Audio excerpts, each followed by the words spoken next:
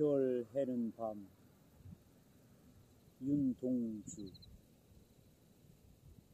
계절이 지나가는 하늘에는 가을로 가득 차 있습니다. 나는 아무 걱정도 없이 가을 속의 별들을 다 헤일 듯 합니다. 가을 속에 하나둘 새겨지는 별을 이제 다 못 해는 것은 쉬 아침이 오는 까닭이요, 내일 밤이 남은 까닭이요, 아직 나의 청춘이 다하지 않은 까닭입니다.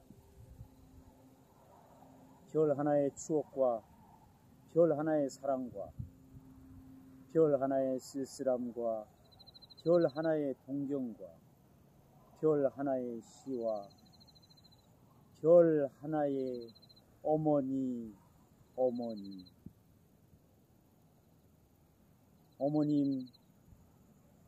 나는 별 하나의 아름다운 말 한마디씩 불러봅니다.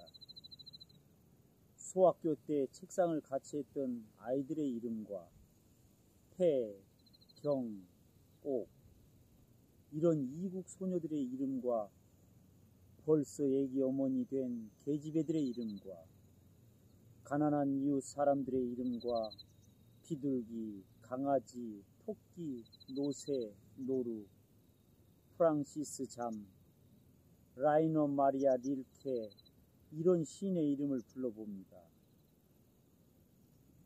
이네들은 너무나 멀리 있습니다. 별이 아스리 멀듯이.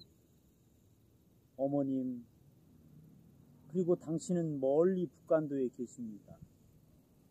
나는 무엇인지 그리워 이 많은 별빛이 내린 언덕 위에 내 이름 석자를 써보고 흙으로 덮어버렸습니다.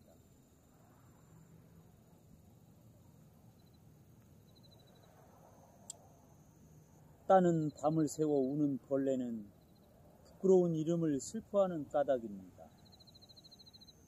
그러나 겨울이 지나고 나의 별에도 봄이 오면 무덤 위에 파란 잔디가 피어나듯이 내 이름자 묻힌 언덕 위에도 자랑처럼 풀이 무성할 계획이다.